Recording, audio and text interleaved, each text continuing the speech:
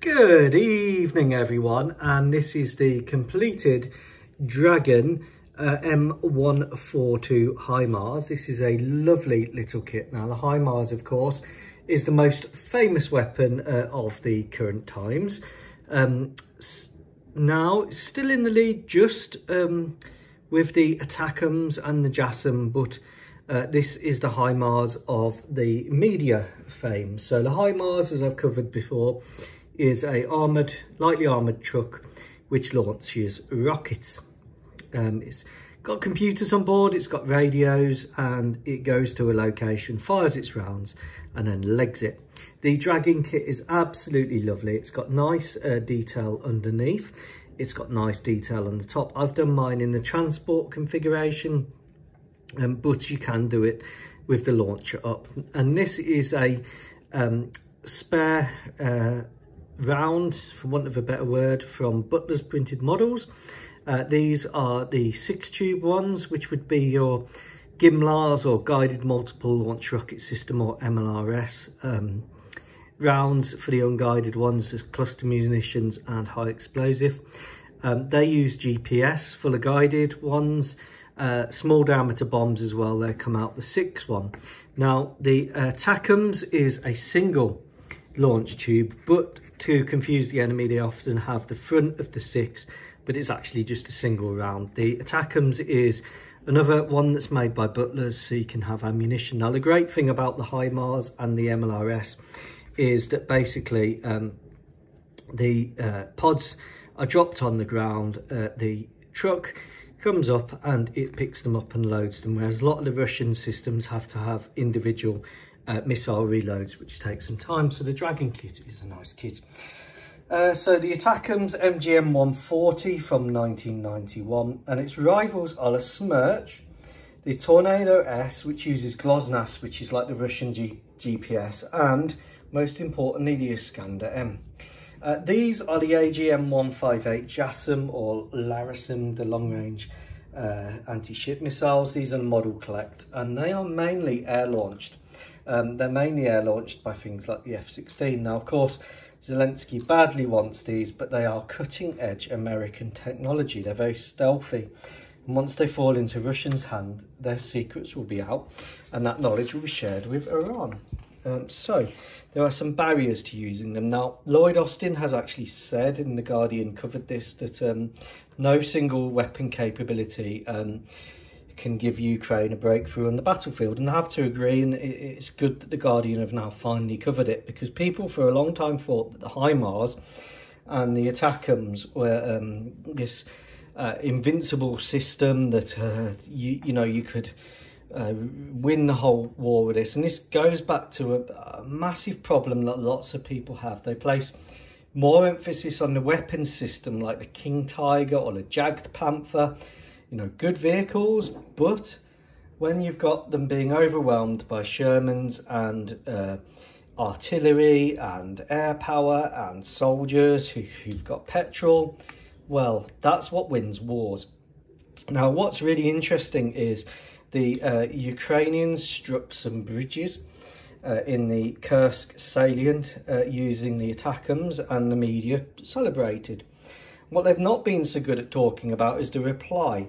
And what's happened is by exposing the HIMARS launchers for these strikes, the Russians have been firing back with their longer range Iskander M missiles at the HIMARS.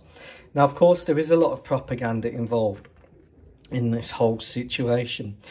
So, each side will say that they've had success, and then the other side will show something to counter it. But the M142s are being destroyed by the Iskander, and the problem with the ATACMS is it's quite an old missile system now.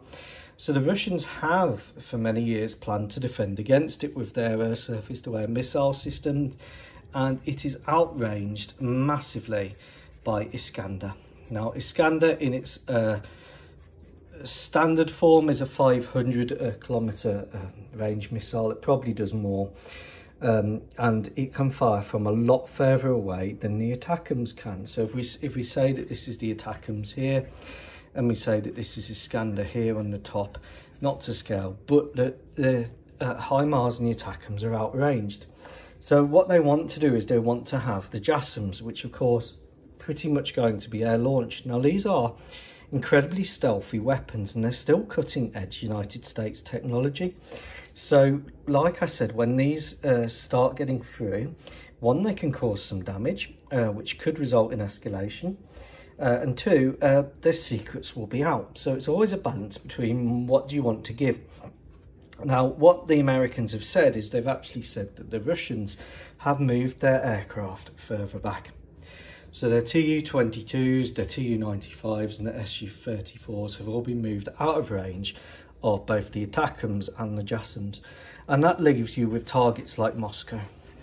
And it also leaves you with targets like the Russian radar stations, their early warning stations. And when you start hitting those with JASSMs, say you launched a strike of 20 JASSMs, and you start taking out what's called your early warning lines, your AEW lines.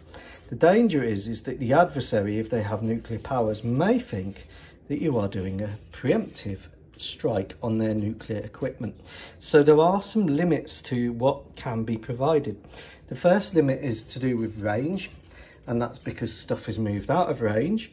And the second thing is when you start hitting early airborne early warning targets, or your distant early warning lines, your DEW lines, or you start hitting targets like Moscow, well, the response could be nuclear escalation. So it's a constant balancing act between the powers that are supporting Ukraine and what they are giving and how it's being used. Now, JASSM is cutting edge technology. It's able to program and go around some air defences, but undoubtedly some will crash, some will be shot down. And the difficulty is that when you've got a stealthy missile like this, which is more stealthy than Storm Shadow and Scalp, once those secrets get out, like I said, it's not just Russia that benefits from that. Iran benefits from that. North Korea benefits from that.